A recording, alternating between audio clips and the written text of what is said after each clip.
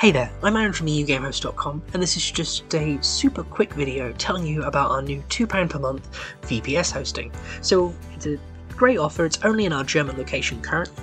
It's provided on AMD EPYC CPUs, so you get 2 vCores. So 2 vCores equals 1 physical CPU thread. You get 2 gigs of RAM, 20 gigabytes of SSD, NVMe 4.0 storage. It's in RAID 1 redundancy as well, so it's all backed up. And it's also on a shared 10 gigabit per second port. You get 2 terabytes of transfer per month on that £2 plan. You also get a dedicated IPv4 address and of course path.net DDoS protection alongside access to filters and all the bells and whistles associated with path. So what I will do is I'll just show you how you'd get this set up. So first of all, after you've placed your order, it will get automatically deployed, and then you will come into the My Services section of the panel just here. From there, you would select your new VPS. So this is our £2 VPS, and you click Log into Control Panel. It'll log you straight into the panel here, and here you can name your VM. So we're going to call ours Windows VM. I'm going to scroll down. You of course have pretty much every major Linux distribution you can think of, but also Windows, and the minimum requirements for Windows are 2 gigabytes, so it works out perfectly. We don't charge any extra for Windows Server, though we do deliver it in evaluation mode, so you are required to add your own license, but that is for you to do. You get up 180 days on the evaluation version. You can technically renew that as many times as you want, but it's for you to manage. But you come down and just select Windows Server 2022 in this case, and then you click Install. You click Install there, and it will literally take about a minute to install. It's a very, very quick process. While that's doing that, I'll tell you a little about us as a provider. We are a protection first provider, being a game server provider, so that means by default we run a denial rule on our traffic. This is to encourage you as the client to take advantage of the protection that we do offer, and to port punch and set up filters on your server. So for Windows, for example, the default RDP port is 3389. So what we're going to do is we're going to head over to our DDoS manager and create a rule for port 33809. So what you would do is you would come into our panel here. To do that, for reference, you just go to My Services, click the button, it would help, select the DDoS manager, and then click Open Control Panel. This takes you into our very beautiful looking panel from pathmodule.com.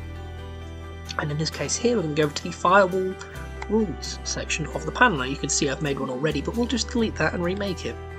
So what we're going to do is we're going to click Create a Rule. We're going to select the source as everything, because we want it to be accessed by the wider internet. Hypothetically, if you wanted to lock this down, I tell a lie. We select the source as everything, and then we leave the source as 0.000/0. The destination is of course the IP of our VM, and the protocol we want to enable TCP on port 3389. And we're just going to call this RDP. Hypothetically, if you wanted to lock this down to the IP of a VPN, for example, or a static home IP address, you would replace the source address here with your own IP, and that would allow you to lock down RDP to you only. But in this case here, we're just doing an open RDP port. So we're going to create, and then this will take 15 minutes to apply roughly. So the path network is an anycast network, meaning rules are applied on the edge, so it takes time for the rules to propagate, kind of like a DNS in that regard. With regards to RDP, the best filter for this would be the TCP symmetric filter. So what we're going to do is go over to the Firewall/Filters section of the panel, and we're going to go down to TCP symmetric. Then we're going to click Select Filter, and we're going to enter the port 3389. We will start off with a rate limit of 1000 PPS, so that's per connection, and you can tune down, but that should be fine for RDP. So now this again will take roughly 15 minutes to apply, and from there your RDP service will be effectively protected. So we're going to head back to our panel now, and as you can see, the install has now completed. So we use the VirtFusion control panel. It is outright, in my opinion, the best VM panel. It's very, very modern, packed with features. But of course you can see the IP address here. You can mount custom media, or in this case here you can use VNC. Now we offer two ways to connect to your Windows VM. One, you can RDP with like a traditional VM, or you can use the VNC KVM. So in this case here, we're going to click VNC, and then you can log in. So you'd have been emailed the password, so I will just jump out. I will jump out now and grab the password. Hey, so I've now gone and jumped over to my email and grabbed the password that I was automatically sent. So what we're going to do now is go click Options. We've already enabled the VNC KVM, so we're going to click Browser, and then we'll come over here and click the macro tool, and we will open that. Then you just click this, and we can paste in the password, press enter, and voila, you are in your VM. Now you can also connect using traditional RDP. So what I will do, I will grab the password, sorry, the IP, and then we will open Remote Desktop. Sorry about that, I had my mic off for the last 30 seconds of the video, so I will re-record this last part.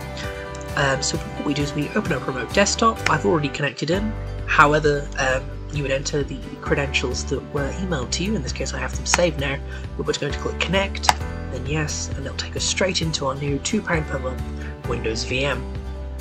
So what we'll do is we'll quickly open up Task Manager, and as you can see here in the Performance tab, what you have is an AMD EPYC CPU. You've got 2 vCores, which is 1 physical CPU core. And then of course you've your 2 gigs of RAM, your 20 gigabytes of SSD NVMe storage. Do note when using VMs, you only ever see the base clock. This is because the actual CPU speed doesn't pass through to the VM. Your CPU will be running at the full boost clock. However, that won't display in Windows. It's the same reason our 5950X CPU shows 3.2 GHz when actually they run at 4.7 or something like that. But yes, so this is your Windows VM. It's £2 per month. It's on NVMe hardware and it's path.net protected. Any questions, let us know. But £2 per month, that seems like a very good deal to me. But any questions, let us know, and have a good day, guys. Cheers.